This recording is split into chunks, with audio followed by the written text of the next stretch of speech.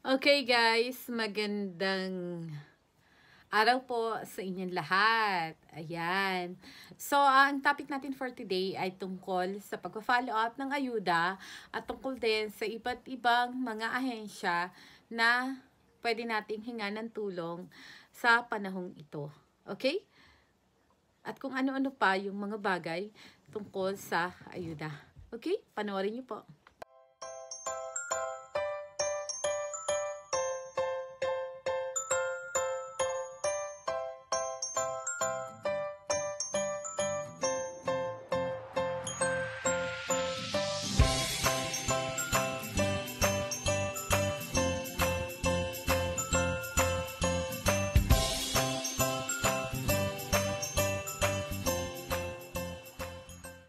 Okay guys, ngayong araw na to, ang pag-uusapan natin, katulad nga na nabanggit ko sa ating introduction, ay tungkol sa pagpapollow up ng na-delay nating ayuda, tungkol doon sa 10 lapad. Kasi kahit ako sa sarili ko, nung May 21 ko pa nahulog, hindi ko pa rin natatanggap yung 10 lapad, yung unang ayuda natin, yung first wave, ano? Pero na-vlog ko na yung pangalawang ayuda. So, eto, ano, kanina nag-follow up ako actually.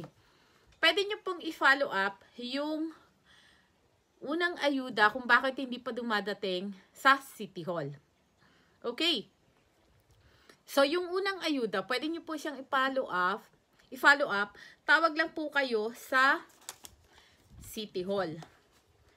Tawag lang kayo sa City Hall, tapos i-ask nyo po doon kung saan pwedeng i-follow up yung ayuda nyo.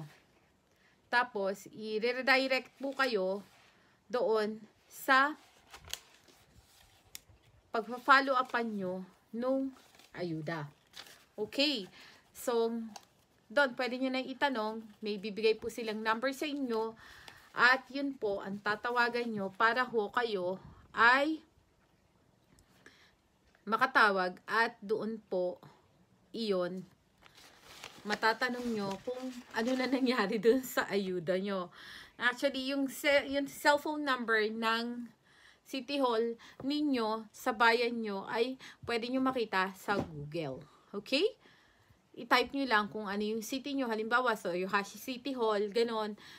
Ipino City Hall, Kumamoto City Hall, yun lang po. Yun lang, itatype nyo lang yun, lalabas na yung number, i-contact nyo, tapos sabihin nyo, Q-King, yun, lalabas, sasabihin na nila sa inyo kung ano yung telephone number na pwede yung i-dial, or kaya, ibibigay nila kayo, or i-connect nila kayo, doon sa lugar na yon, at pwede na po kayong magtanong, at sasabihin nila sa inyo yung date, kung kailan nyo matatanggap yung pera nyo.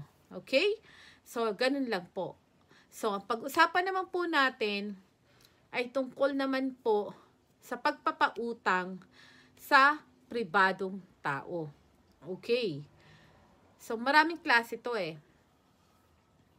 no?